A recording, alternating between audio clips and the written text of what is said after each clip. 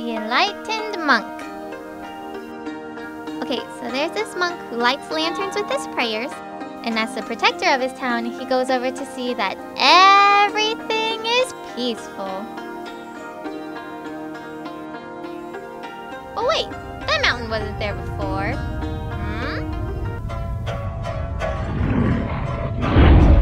It's a monster! And it's eating the town! Ah! Then the monk goes to ring the giant bell. But the monster doesn't care.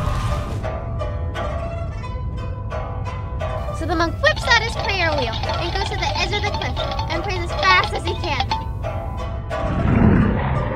But instead, the monster grabs him and swallows him whole.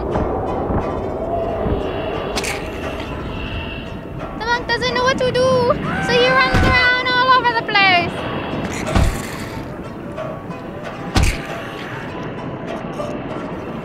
He wanted to give up, but no, for his town, he had to do something. So he prayed and meditated, lighting the light within himself. The light changes the monster to good.